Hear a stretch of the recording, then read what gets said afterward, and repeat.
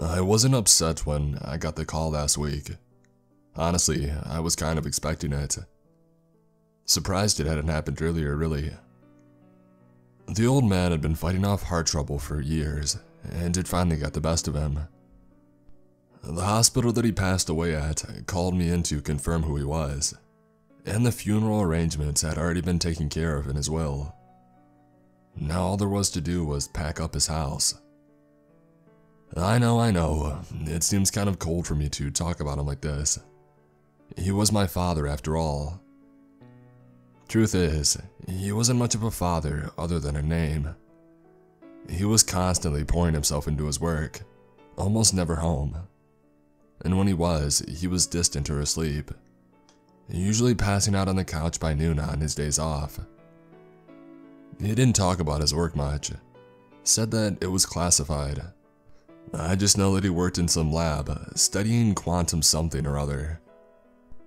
I didn't hold any of that against him at first. Not until I was 14, when I got home from school and found my mother collapsed in the kitchen. I had tried shaking her and doing chest compressions, anything that may bring her back, but she was cold to the touch already when I had found her. Her eyes had the white film over them that death brings, and she was stiff, not easily moved. I called Dad 3 times with no answer, before I finally gave up and I called 911 to report what had happened. When they got her in for autopsy, it was discovered that she had an aneurysm. Completely random, no way to predict or stop it. A nurse consoled me at the hospital as they wheeled her body into the morgue. They tried to call my dad too, but had as much luck as me.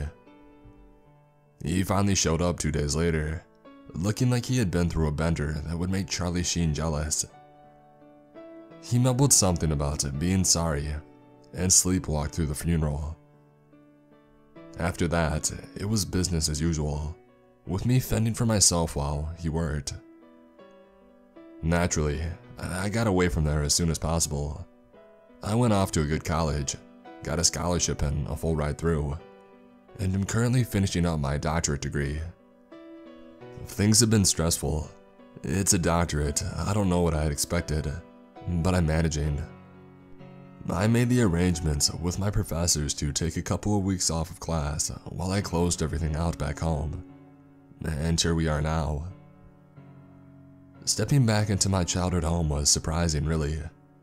The place looked immaculate, just a small layer of dust on everything. It almost looked like he hadn't come back home since I left 8 years ago. Hell, he probably hadn't. Probably just stayed at the lab and crashed on a bench or something when he was tired. At least this would make packing up and cleaning easy. I got to work, cleaning out the kitchen first, and then slowly making my way further into the house. His bedroom was the last to go, and I took a deep breath as I entered. There was not a single thing out of place. The same bed, dresser, and lamp that he had had since I was born, still in the same place after all these years. The only thing that was strange was the box sitting on his bed. I noticed there was writing on top as I moved towards it, making it out to say, "For Mark," as I drew closer. So this bastard couldn't call or write for 8 years after I left home, but he could leave a box sitting here, completely sealed before he goes through heart failure. I felt a small tinge of rage build up in my chest, hot fire pushing up through my throat. God, the last thing I needed was for my stress ulcers to start up during all of this. I grabbed the box cutter from the kitchen table and I sat down on the bed. The box was heavy, packed full but perfectly stacked to fill out every inch of space. What the hell could he have left after all this time? Upon opening the flaps of cardboard, I saw stacks upon stacks of old VHS tapes. Each one was meticulously labeled with a name, date, and a 5-digit number underneath that. On the top of all of it was a letter from my dad. "Mark, I just want to tell you how sorry I am. There's no excuse that I can make. Nothing I can say will take back how awful I've been. but I want you to know that I'm truly sorry. I was absorbed in my work until your mother died. I didn't even think of being part of this family. Once she was gone, it just hurt too much to be here.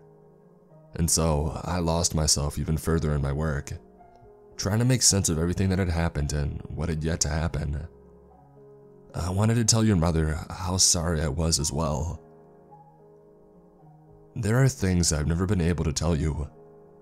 My work, most of my life, they've been kept secrets from those that I love most.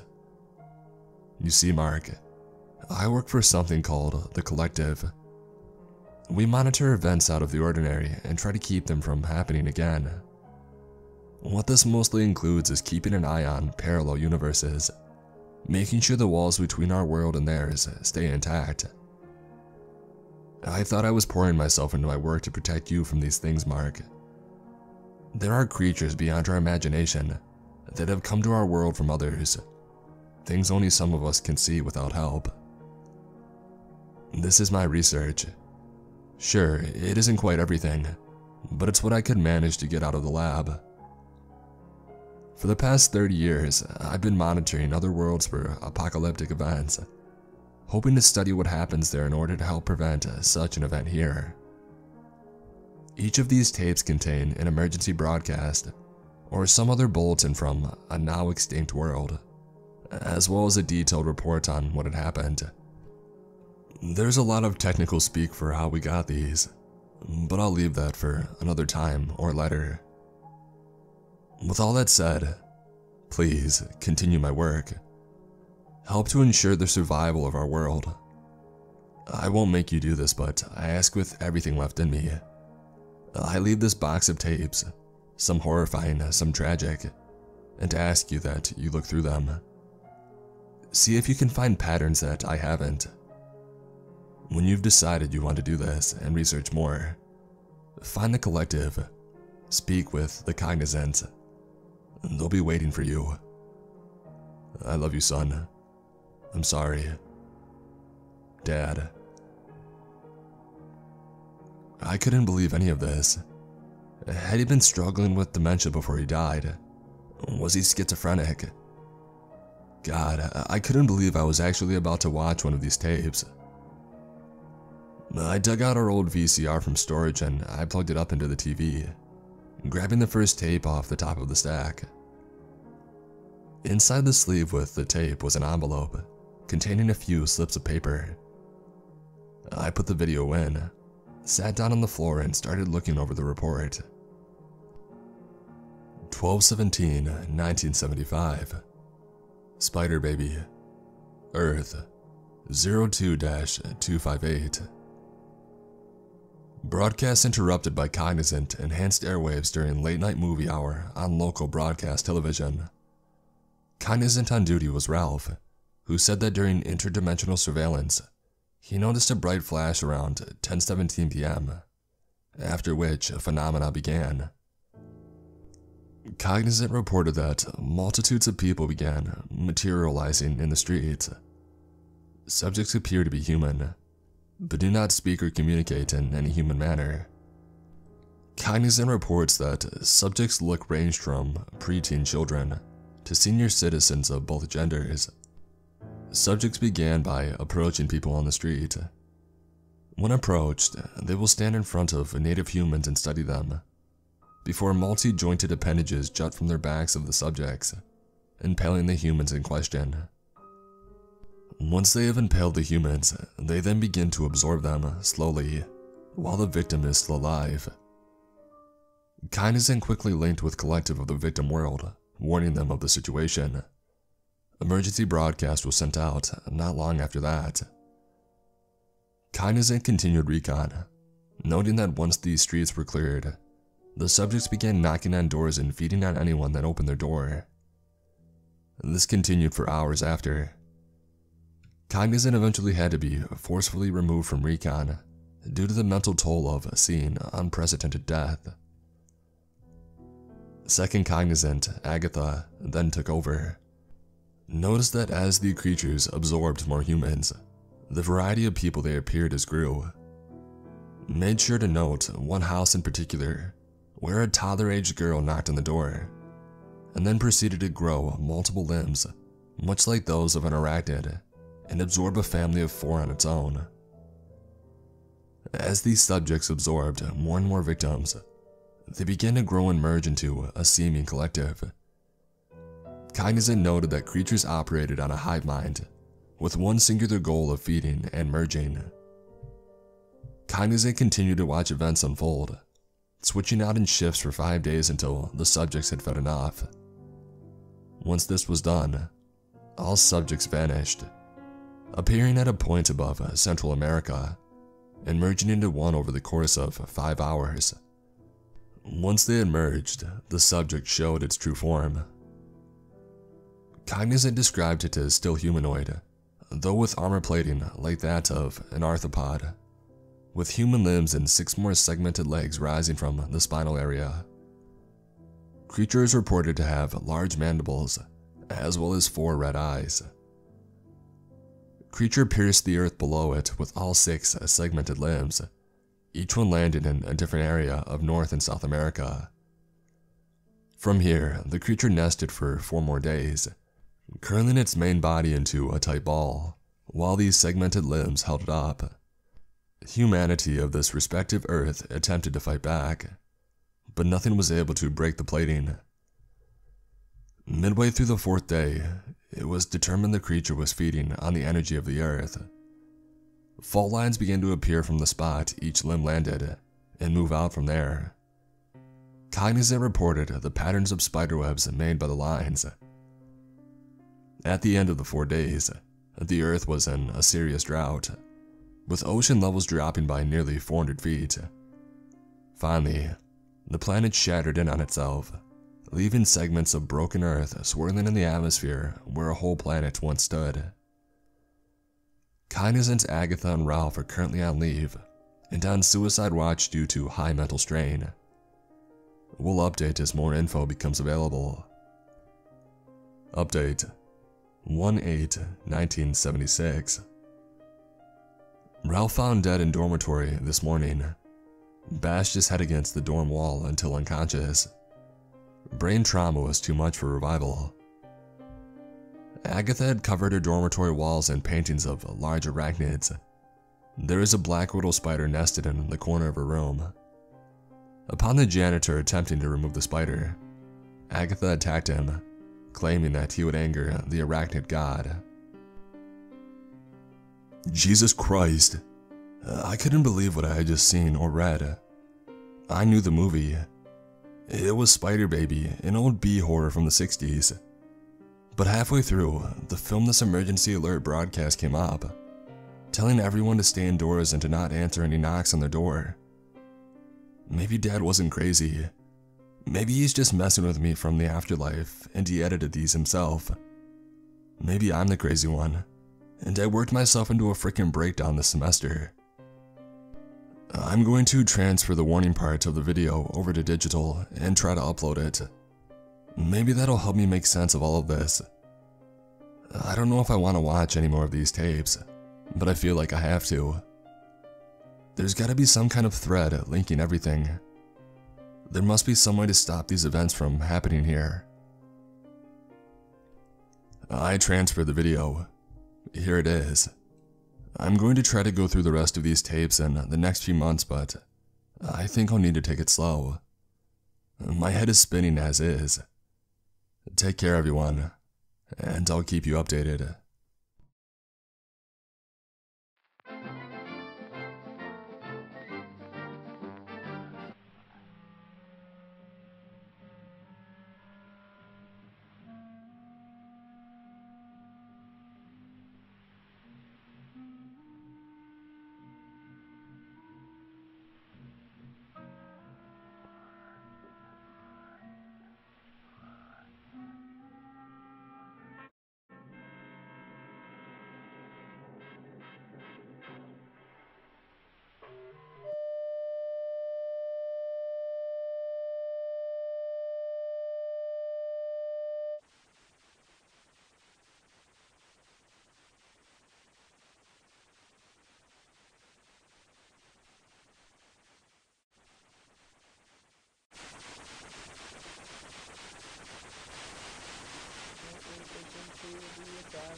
Beyond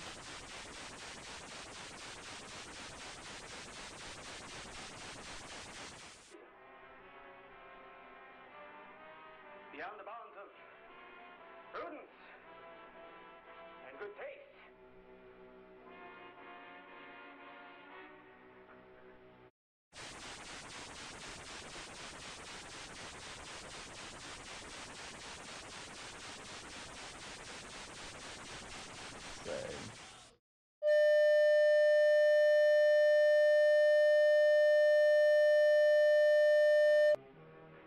Criminal laws,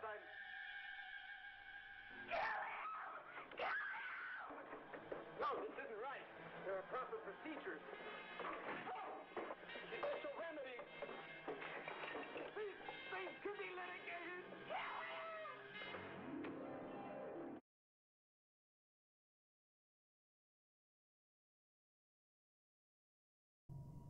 I'm going to be honest straight off the bat with everyone. I didn't want to make this update. I don't want to keep this up. I want to destroy these goddamn tapes and lobotomize myself. I want to forget any of this ever happened. I want to forget that I ever had a father.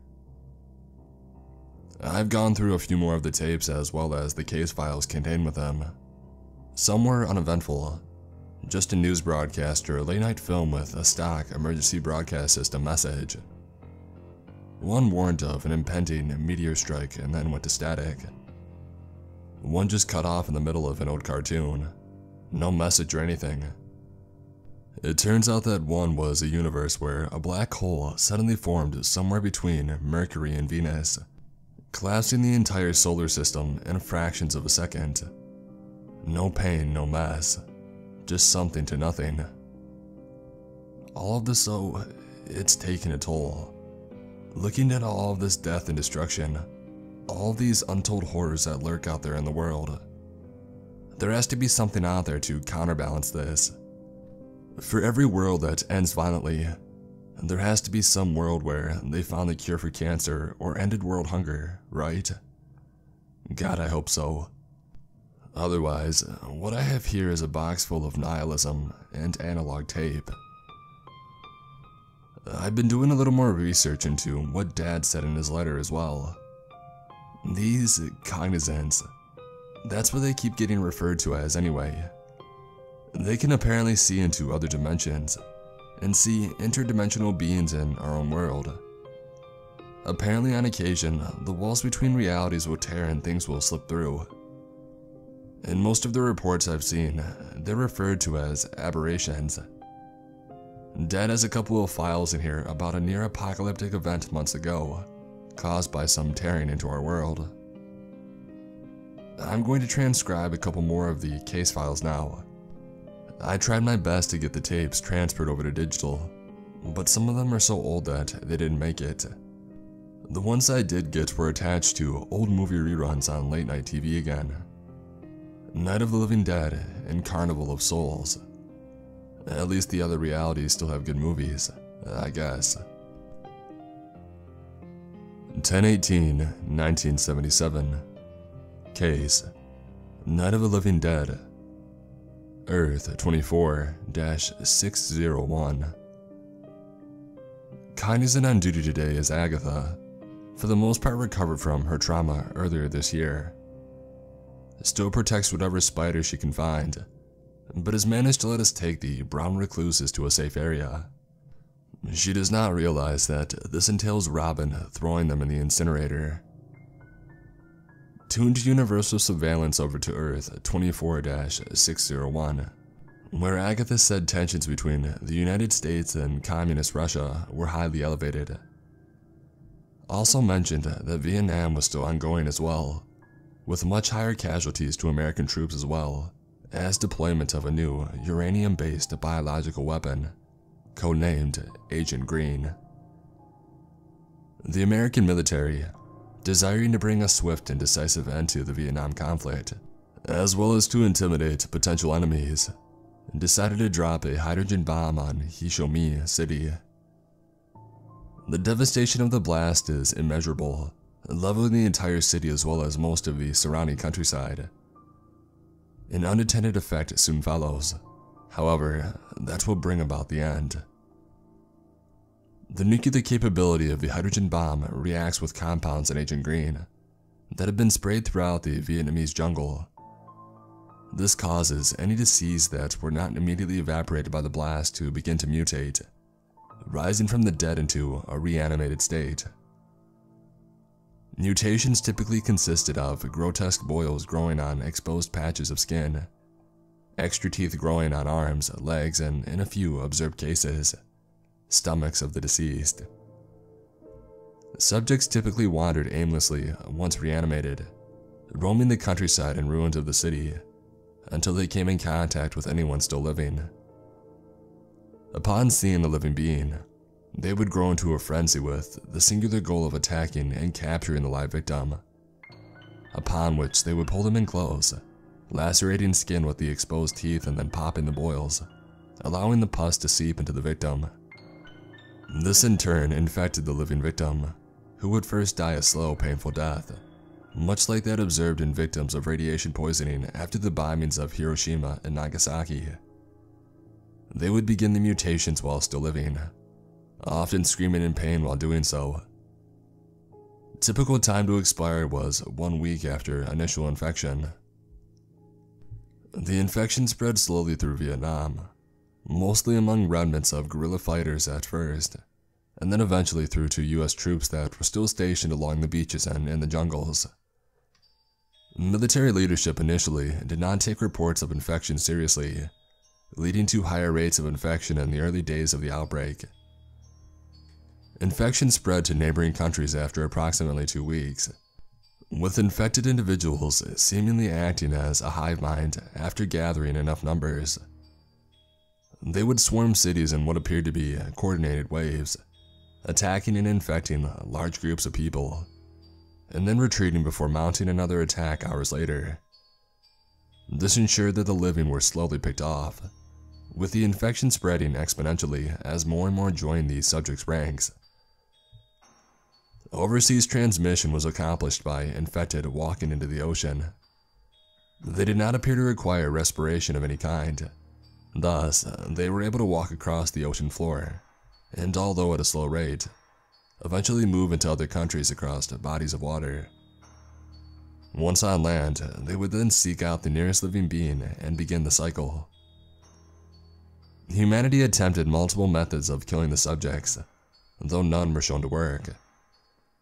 While gunshots to the head appeared to stop them temporarily, the subjects' bodies seemed to allow mutations which moved slower, more rudimentary brains to other parts of the body, thus allowing basic survival and motor functions even with separation of the head.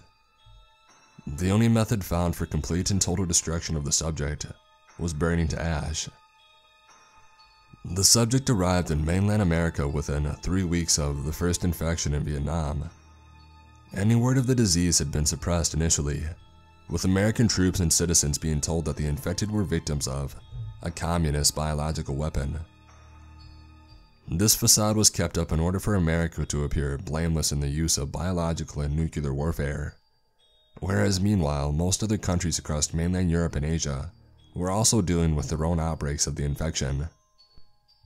Subjects spread across more of the earth in a matter of weeks, attacking and infecting anyone unfortunate enough to cross paths with carriers of the pathogen. Infected numbers grew exponentially in the first few days, soon outnumbering humans at 10 to 1. The affected then began coordinated attacks on any surviving communities, systematically rooting out and turning any humans found. In a desperate final bid at eradicating the disease, the American military conducted bombing raids. Nuclear arms were dropped on hordes of infected as they traveled in packs. These attacks decimated a large amount of the infected population, but it had unintended effects on those not destroyed by the initial blast. The radiation only strengthened the creatures, turning them into walking nuclear reactors. This in turn scorched any ground they came across, leaving fallout and infection in their wake. This also ensured that any human within range of subjects became infected simply through proximity. Agatha notes 2 months after infection, approximately 10,000 healthy humans are left on Earth. Most of them have been forced to adapt a nomadic lifestyle, constantly staying on the move to avoid roving groups of the infected. Cognizant will continue to monitor and update on the situation. Update 3/20/1978.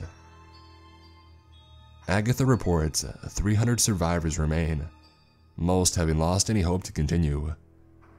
Radiation is spread into most of the world's water supply, and storm systems spread nuclear fallout across the Earth. Agatha reported that the remaining humans are divided across the planet, with most believing they are the last remaining alive.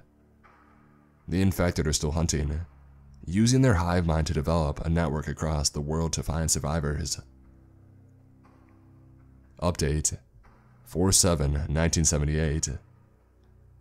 Agatha reports that the final human has been killed, opting to die by gunshot to the head instead of from the encroaching infected. We'll continue to monitor Dimension for any sign of anomaly and potential aberrations, as well as research for any potential countermeasures in the events of aberration. I still can't believe any of this. It's so insane. How could Dad see all of this, deal with all of this, and not go insane? No wonder he rarely came home. Facing these horrors had to change him. Until now, I've just been taking tapes off the top of the stack in the box and going on by one. I've gone through 3 layers of what I estimate to be about 10 layers. And this is the point where I found something new. There was a large envelope, almost filled to bursting with papers. I opened it and I slid the pile out onto the floor. On top was another letter from Dad. Mark, I know what you've seen so far has been a lot to take in. These tapes, the case files, everything that's been in this box. I know I didn't sleep for weeks after being taken into the collective. I never knew there could be such terrors. Now, I'm honestly just happy to die and not have to worry about any of this. If there's a heaven or hell, it can't be as bad as the things that I've seen. What's enclosed in this envelope is twofold. There is a brief history of the collective. This entails the founding, how long we've known about the parallel worlds, the cognizants, and a brief history of who's who in the organization. You'll probably be surprised by the amount of famous historical figures that were more special than they had let on. The second part is an archive of high-casualty aberrations that have crossed into our world. Many events throughout history were given a natural explanation, because the real reasons were far too much for ordinary humans to handle. There are things you'll learn here that will scare you, and honestly they should. Our world is not safe. No world is. Here is where I leave you. Again, I'm so sorry. Even now, as I write this letter, I'm tempted to take it all and burn it. Part of me wants you to continue living in ignorance, not knowing the horrors that lurk out in the world. The father in me wants to protect you. The scientist in me, though, knows that this research needs to continue. Someone has to do it, and I trusted more to someone that I know was smart enough to see the connections that I cannot. I love you, Dad. There is a case file along with an old newspaper clipping kept in a plastic sleeve. The paper was yellowed, and the print on it was faded to nearly nothing. I could see the edges disintegrating in the plastic. The headline read, "Great Fire Devastates Chicago." There is a case file attached. The Great Chicago Fire. Cognizant Martin Ford and his partner were in the city of Chicago on their annual rounds when an aberration appeared in the city. Ford describes the being as being humanoid, but made of pure flame, burning white hot. Ford said he attempted to make contact with the creature, asking it of its intentions on our world, and where it came from. The creature reportedly appeared uncaring of Ford's presence, instead looking around before finally touching the nearest building, setting it ablaze. Ford began to attempt to chase the aberration, trying to force it back through the dimensional tear that it came from. The creature did not acknowledge, instead continuing to move along the city streets, setting buildings afire as it went. Ford, thinking resourcefully, began to find whatever water he could around their immediate vicinity, dousing the aberration and beginning to force it towards Lake Michigan. Although they were moving the creature quickly towards the water, the fire continued to spread wherever it went. Teams of local firefighters scrambled immediately to fight the blaze. Finally, after a long struggle, the creature was cornered at the end of the port on Lake Michigan. In a heroic sacrifice, Ford's partner, Ezra Jennings, threw himself at the creature using Ford as his sight guide. Upon grabbing the aberration, he threw both it and himself into the lake, immediately killing the creature. Ford dove in after him, noting the near boiling temperature of the water as he dragged Jennings' body back to shore. Jennings' burns were beyond repair, and he expired 7 hours after the aberration was destroyed. Let it be known that Ezra Jennings is receiving the highest commendations the collective can give, as well as a hefty retirement sum being paid to his widow and family for future generations. He will also be memorialized in Collective HQ and archives as one of our most honored members.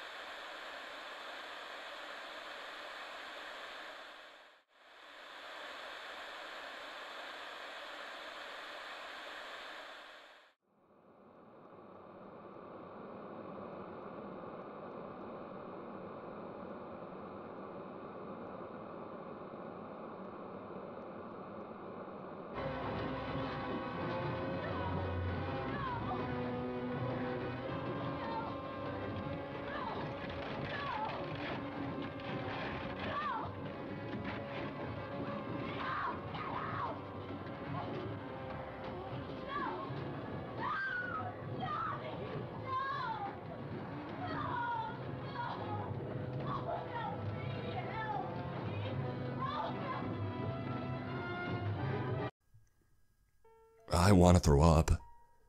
It was one thing seeing these things that destroyed other worlds and realities. The fact that they could just stumble into our reality, though, it terrifies me. This is why my dad gave me these files. These are things to watch out for, things that nobody else can see. Hell, I can't even see them. I'm combing through whatever files I can. I may transcribe some if I think it's important.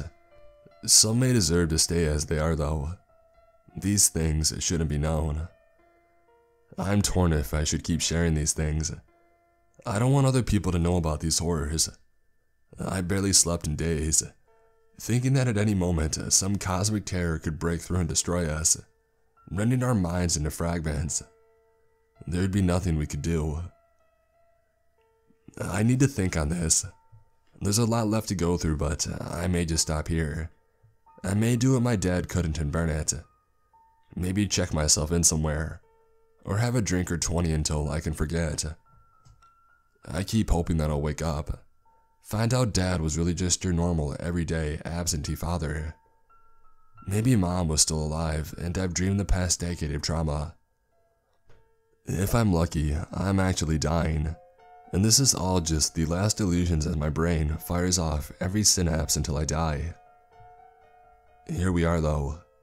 I'm alive, you're alive. Who knows how long we'll stay that way. This will be my last update, at least for a while. I'm giving up on the tapes. The death and destruction, it's just too much. After this is uploaded, I'm going to set off and try to find the collective. I found something, a pattern. I'm afraid something big is about to happen. Something awful. I've gone through more videos, some worse than others. There were more that were the typical apocalypse stuff that everyone expects. Earth's sun goes supernova. Biological and germ warfare kills the world. One was gone in an instant due to an accident at the Large Hadron Collider. The damn thing went off and took half the Earth with it, splitting the globe right down the middle and transporting one half just over 2 miles away from where it had started. Naturally, this was enough to cause instant death to the entire world due to gravitational shift. This last one though, I think it's literally hell. Hell coming to Earth and tearing our world apart for its own needs. I can only hope that it stays in that dimension, and we don't have a hell of our own. So, here's the case file with it. I managed to get the video transferred over as well though, with a few minor hiccups that came along with it. The tape wasn't in great shape, so this one is a bit more shaky than normal. After you read it, say a prayer. Our world will need it. Case, Carnival of Souls, 10/2/1987, Earth designation 00-666. Cognizant on duty today is Sun. Tuned to the late night broadcast of Carnival of Souls on a local public access channel for Earth of U666. Dimensional analysis and energy reports suggest a major cataclysmic event soon to take place. Current state of this Earth is much like our own, with the exception that disco never happened and heavy metal came to be much sooner. As such, this Earth has been experiencing their own version of the Satanic Panic since approximately 1977. In response to this, there has been a much greater focus on purging the nation of anything deemed evil. Book burnings and film burnings are rampant, with those caught possessing anything deemed unholy punished with torture and lengthy prison sentences. As such, a radical cult of Satanism has sprung up in protest. According to Sun, said cult was conducting an open protest at Capitol Hill, in which a pentagram was drawn on the outside courtyard. Worshippers then gathered around the symbol, chanting in what appeared to be Latin. 2 minutes into the chant, they were attacked by riot police wielding shields and batons, who immediately began brutalizing the group. At least 3 protesters were killed and several wounded. Sun reports that the blood spilled during the encounter was absorbed by the pentagram, seemingly fueling a glowing light which began to emanate from the symbol.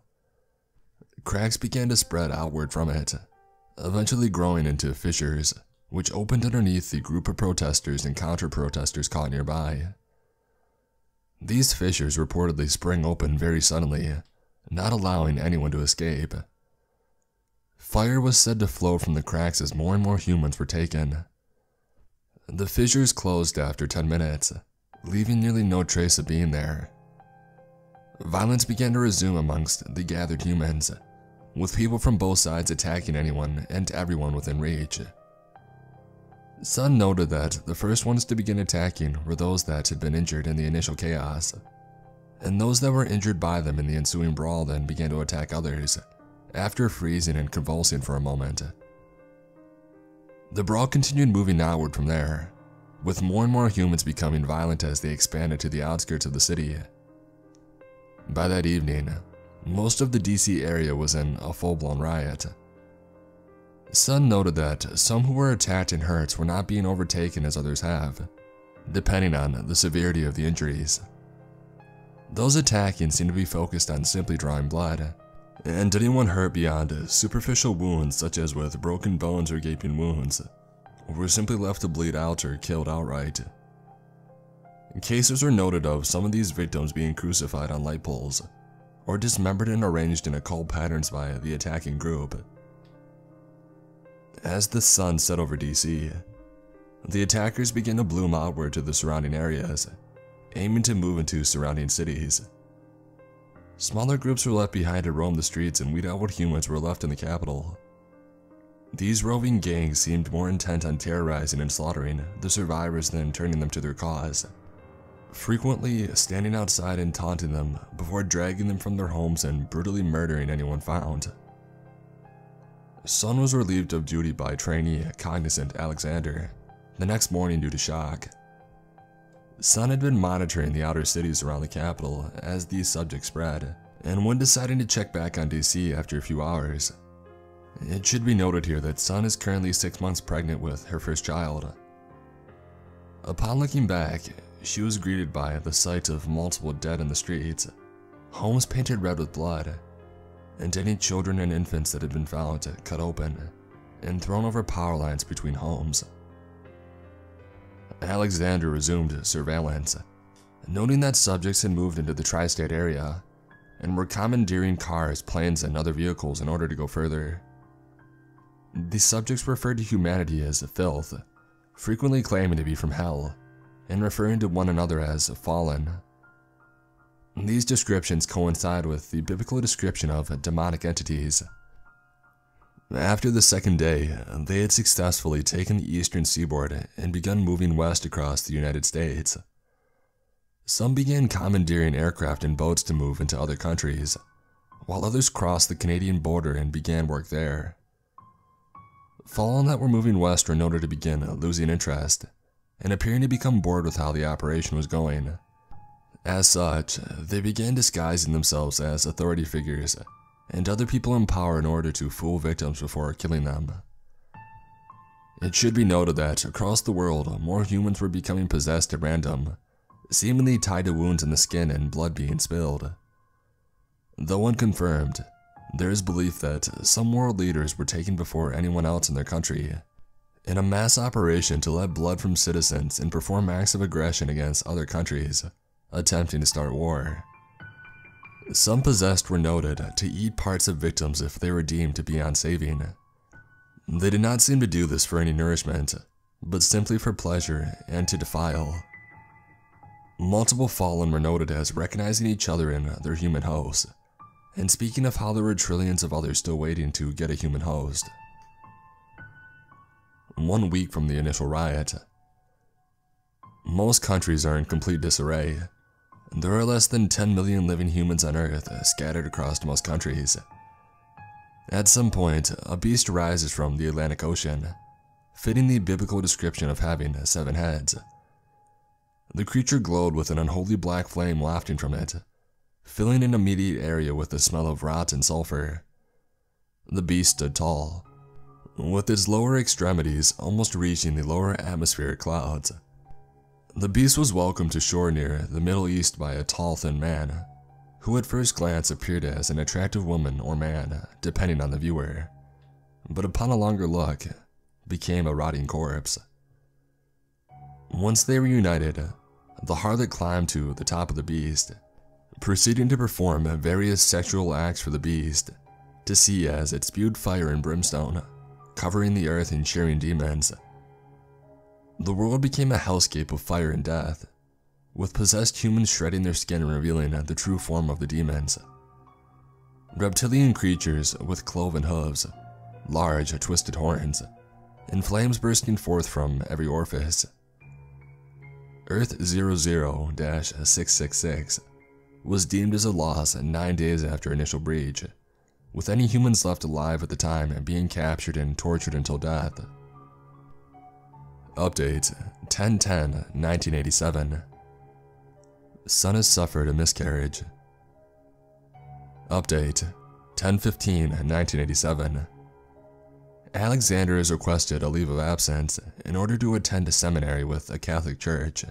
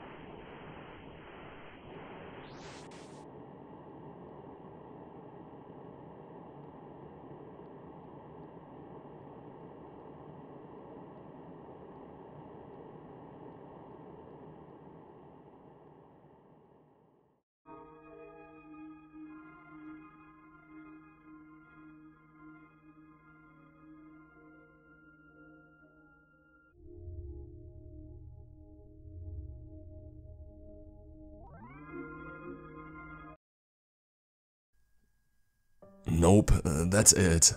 I'm done with these freaking tapes. Done with these transcripts. Done with anything Dad left here. There's been a pattern showing in each world. One is ended each year without fail. Who's to say that ours won't be next? I need to find them. This collective. They have to have a map or something showing where these universes were in relation to ours. If I'm right, then we're due for an apocalyptic event soon, assuming it hasn't already started. I dumped everything out of the box finally. There is a paper on the bottom with an address. Somewhere in southern Georgia. Looks like the middle of nowhere. I'm heading out tomorrow. Until then, I'm leaving the papers and tapes here. Once I've spoken to them, I'm going to attempt to find some more information and hopefully find a way to prevent whatever messed up thing may happen to our world. Eventually, I'll try to scan everything in and upload it. These things have to be known. People need to see what's really happening in our world and be better equipped to fight it. I'll set up a site to dump all the info on when I finally can. In the meantime, I need to rest and make some final preparations. I don't know if this was what Dad had in mind. Me telling the world about the collective and the terrors that lurk beyond our own world. But I hope he's proud. He may not have been there for me or my mom, but at least he was trying to save and protect us in his own weird way. I'm going to finish this. For him. Love you, Dad.